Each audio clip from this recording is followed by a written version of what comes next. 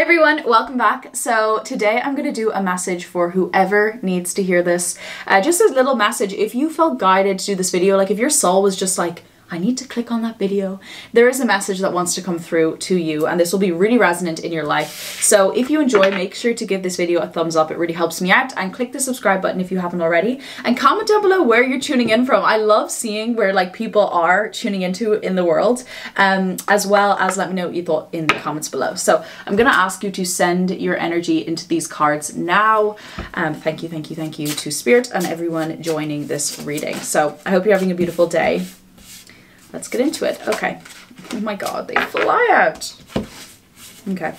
So we got adversity, we got metamorphosis, and we got rebirth. Okay, you know what I'm also hearing in my intuition? Like, obviously, if you feel you're seeking a sign, there's obviously a dilemma or something of you needing an answer. And these cards are really symbolizing to me metamorphosis and rebirth. So there's obviously something that's dissolving away, and there's something that needs to be reborn, right? Because the metamorphosis is all about the butterfly cocooning. You're kind of letting go of an old identity, but you're not really sure what the manifestation of the next thing is going to be. But metamorphosis is all about becoming the butterfly, right? It's about allowing that new self of yours to emerge. Like when I went on my first metamorphosis journey, I didn't know who the hell I was becoming. I was really scared because I was letting go of everything that was programmed into me. But this card is really symbolizing to trust the process, because you're guaranteed to turn into a butterfly, and who doesn't want to become a butterfly? Like, butterflies are so pretty and beautiful. I also got the rebirth card, and this is so interesting because it says no matter what happens, you can find new wings, rise from the past, accept the positive change that is coming.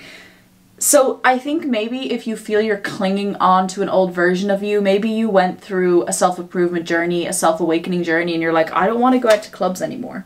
And you're like, but that version of me, everyone loved that girl who was like doing the bottles and the shots and like having all this fun. But they're kind of like saying like, you have to trust this new chapter of your life, because it could lead you to new experiences, new friendships, new people. But you have to take that first leap. You have to take that first step and let go, because if we're trying to like manifest new furniture, but our apartment is filled with all this ugly furniture, like you have no space for the new furniture. So you need to make that space. So you're being told to kind of like accept that change is coming, and the more you resist, the more it's going to persist anyway. So just surrender to it. What is happening with my hair? Sorry. You just need to surrender to that. Okay. I also got adversity, which is see the gifts in the challenge. I feel like you guys are going through one big transformation, like an ego death, a death and rebirth, not being able to see this new version of you that's emerging, yet the old version of you is fully dying, and you're like, I can't go back. No matter how much I try and cling and pick up those pieces, they just crumble, is what I'm seeing from the cards here. So this is really just a message for you to trust. And your guides, your angels, 1,000,000,000% probably, not probably, they definitely guided you to this reading to hear this message, because I'm just a channel. Ha! YouTube channel! Do you get it? I'm a YouTube channel, but I'm like a channel for you. Okay. Interesting. Oh, flying out today. You know what's so interesting? I started in the right and moved to the left. So there's like the future, and this is kind of the past. So yeah, I got healing and loss. So obviously there's healing taking place, and you feel like you're losing a part of yourself. You feel like you're losing something within yourself that essentially needs to go, but there's a feeling of loss and sadness there. I'm picking up on some grief in the heart, like this sadness, feeling like you're leaving something behind, or there's not going to be something that will replace that, is what I'm feeling. But then here we have the Independence card, and she has the sword in this image, right? It's kind of like, yeah, because the Queen of Swords, it's like she's kind of looking behind going, am I going to go further, or am I going to look back at my past and dwell? But she has the sword. She has the power to continue to keep going. So you're really being encouraged here to not see this as a loss, because the loss came in reverse, and I really symbolize that as like, you have to not see this as a loss, but understand. And this is something I always say to my friends. Like, you know, when you're like, let's for example, you were dating someone, and like you knew it wasn't right for you in that like relationship, and you kept saying like, oh no, but it, like in the moment you knew it wasn't right, so you end it, and then you're like reminiscing on all the good memories or all the glorified memories, and you're going, but actually it was so fun, and you're missing it. And I always go, girl, remember in that moment, go back to that moment when you were actually in it and you didn't enjoy it. You didn't want this. But we glorify the past when we're not actually in it. So it's kind of like, you have to really be serious and like honest with yourself that the past wasn't making you as happy as you let on. So going back to that like nightclub analogy, deep down you didn't want to be that girl, right? You didn't want to be that nightclub party girl or boy, but something was telling you, your soul was kind of saying, no, we're moving on to the next thing. And then it leads into the Knight of Cups, like that spirituality, that spiritual energy. You're moving in more on your spiritual path. And this is so exciting because you're being congratulated and you're being like told, like, continue to grow. Like your wings are being born. Like you're literally blossoming into that new version of yourself. Like that, that butterfly. And just a little quick pause, I just want to share, if you are going through this process or this reading is resonating with you, I have Rose membership down below. It's my online spiritual community of support system of people all around the world who are going through their own spiritual awakenings, their spiritual journeys, their self-evolution processes, and really starting to find alignment in their life. And we do monthly Zooms. There's a bunch of stuff in there. There's like 5 steps to miracles, success morning routines, all this holistic work, manifestation work, guided meditations, just a bunch of stuff. So I will link that down below. It's an amazing membership. Anyway, so the last card I got was the love card. So this is essentially the answer for what's going to come from all of this. It's love. When you follow this path, you're going to hold deeper love for yourself. Yeah, deeper love. I just want some clarification on the whole process. Oh my god, that literally flew out. Yeah. Queen of Pentacles, King of Cups. Commitment to your growth, first and foremost. Really committing to that version of you. And then receiving the abundance from that in all areas. Abundance doesn't just mean money. It can also mean abundance in your emotional stability, your friendships, relationships in your life. Like amplifying those experiences in your life. So that's going to come in abundance. And also we have the rabbit totem in this image here, and the rabbit is really about abundance. It's about fertility, and fertility doesn't mean being pregnant. It also means like being fertile for something to manifest. So it could be a business. Like fertility just means planting the seeds to grow. The rabbit is also an ancient spiritual teacher. Essentially it also means becoming a spiritual leader, if some of you feel aligned to that path. Just some more clarification. Yes, I love this. Yeah, some of you guys, your sensitivity might be arising. Wow, this is so accurate for some of you guys. Like, please comment down below what you've been going through, because I feel this is like for such a direct, like this is such a strict, not strict, specific message for some people. Like I'm like, I'm so curious to know who these people are, because I've been there as well. That's why I created Soul School, which is my spiritual course, because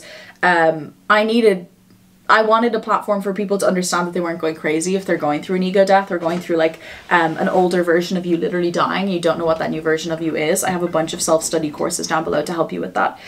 So the card I got firstly was do more research before proceeding. So this is about education, seminars, going back to school, studying, really learning your craft and mastering your craft. Therefore, I think that's why I just said like all the self-study courses, Soul School, Self-Love Mastery, those programs are amazing for you if you're wanting to evolve your evolution. Because see here, this is one of my favorite images. You see the old woman and the child looking up and pondering. The old woman is the mystic within all of us, that old soul, that wisdom, that guru knowledge in you that you will hold. And then the inner child being like, am I doing it right? And we have both of those kind of elements in us. So it's about integrating and listening to that. I also got the ego card, which is the illusion of being trapped, placing too much importance on material items, getting caught up in fear and worry. I feel like some of you, the universe is literally I didn't realize it was reflecting. I feel like for some of you, the universe is literally pushing things out of your life. For me, when I went on my spiritual journey many years ago, the deity I called upon a lot was Kali Ma. Actually, she came to me, Kali. I didn't actually ask her to come. She came to me. And it was basically about, Kali Ma is basically like the goddess that will literally tear everything out of your life that is no longer serving. And that's kind of what happened in my life. Everything kind of fell apart. Like literally everything, and I just had to surrender to it. Like my friendships, my relationships, my business, my personal life, my identity, everything crumbled, and I was so afraid. But I realized I had to get out of my ego and realize I'm not being trapped. I'm going through a major metamorphosis process, right? And then what came from that was the rebirth. Like literally I was reborn. That's why I created Self-Love Mastery, because I went from that older version to this newer one where I realized there was all a divine higher plan, and it's about you trusting that unraveling. So some of you guys need to really get out of your head because you feel like you're being trapped, or even I'm hearing being punished by the universe. Like, are you really that special? Like, are you really that special that you think the universe is like honing in on you? Like, no, you're like, you have to like let go of this little pity party. Okay. I also got a new, oh, this is beautiful because this is like the main image from the cards. A new relationship or emotional experience, social events, invitations, a compassionate friend you can share your concerns with. Okay, again, Rose membership. I feel like you need to join, because that's the community where you're going to have the support systems to help you. Literally, like, people are posting it every day with their journeys and experiences. It's like one big Facebook, but for spiritual people. It's amazing. But I feel like you're going to attract people, or not even that, there might be one single person. You know what else I'm hearing? It's not even a physical person. Maybe it's a new relationship with the spirit guide you have, or a guardian angel. I actually have a free meditation down below, 4 free meditations, but one of them is to connect with your guardian angel. So it could be you strengthening a relationship with your angels and actually meeting them and seeing how they've been. Oh my God. I just got like the biggest, like, my window is closed. I just got the biggest flow of energy, like a ball of wind just hit me there, of like this energy. Like, I literally felt like the window just blast open. Oh my gosh. Okay, that was literally your angels coming forth saying, yeah, you need to talk to them. Okay, the meditation's down below. It's completely free. You need to do that meditation right after this and meet them, because that was, I've never had an experience like that. Like, when I do psychic readings, I can feel people's guides, I can connect to them, I can even see them. I've never actually, like, literally felt their energetic presence, like, wash through me. Wow, that was super powerful. Whew, I have like shivers and goosebumps. I actually have so much shivers right now. Ooh! Wow. Wow.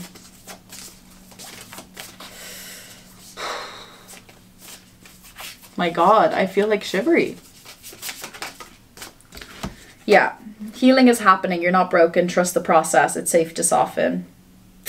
See here in this card, do you see all the people on the sides? This is the truth about all of us. We have all these spirit guides, these wisdoms all around us at all times. And this is about realizing you're not just Sally down the road. You're not just this one person. There's a higher self. There's your angels. You're multi-dimensional. And you're just awakening to more aspects of yourself. And you have to be open to it and not be pushing it and resisting it away. I also got the Holy Grail. Stop the endless searching. Inner quest. Yeah. Stop trying to rationalize what you're going through, right? We have the eagle in this card, which is the higher awareness, seeing this from a higher perspective. Again, going back to what I said, is like realizing that life didn't actually make you happy. You wanted this. A part of you subconsciously wanted to let go of this, okay? And then I also have the deer, which is literally the sensitivity. It's the intuitiveness. It's that kind of like emotional self, that healer. Like, my spirit animal is a deer, because I'm a highly sensitive person, and a deer is like very instinctual, very intelligent, but almost like an elegance to them, like that kind of priestess energy. Like, you can feel when people have like an elegant energy, because they just like